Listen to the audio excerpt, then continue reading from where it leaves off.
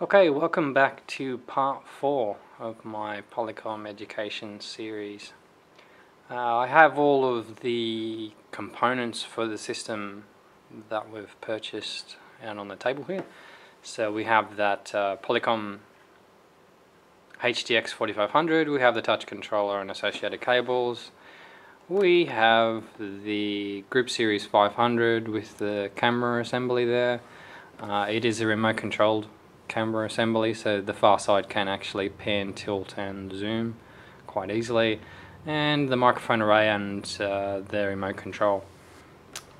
So how we're going to integrate this, if I just pan across to the right, is into our interactive whiteboard that we have here. And the interactive whiteboard is going to be used by people at the other end in order to be able to see what's going on in this classroom via distance education. So I'm going to give you a general overview, probably more so in the next part, about how I've hooked up this IWB system to integrate with the camera system that we have there. And as you can see, the Group Series 500 camera system is quite small, and it is quite easy to use, and as I said, the second part to this system is that we have a LCD display up on the right hand side. So effectively what can happen is, in this particular instance, we use this system for the teacher, and if I'm from the student's perspective, the teacher in the room can teach on the IWB writing on the board with the camera system focused in on them as they are teaching the lesson, and the students would normally sit about where I am, and the people who are on the far end from the other school are actually displayed on the LCD screen here. And we also have whatever's on the desktop.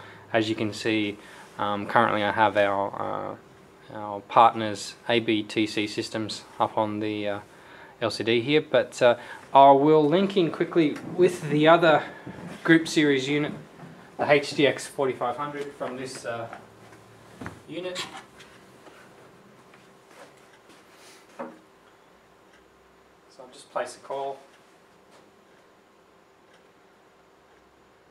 Go into our recent contacts.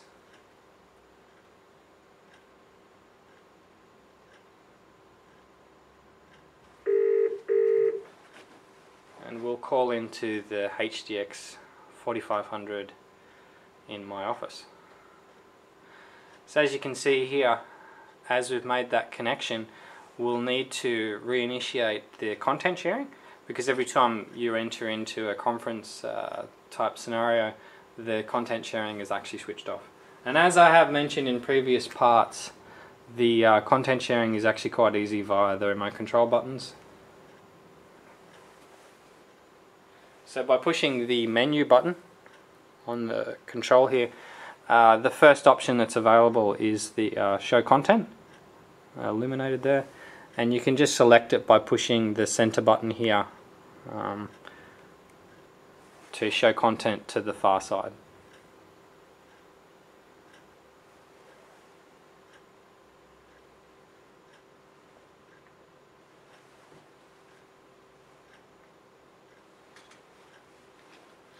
So there we have it, linking between the Group Series 500 at this end and the HDX 4500 at the far end.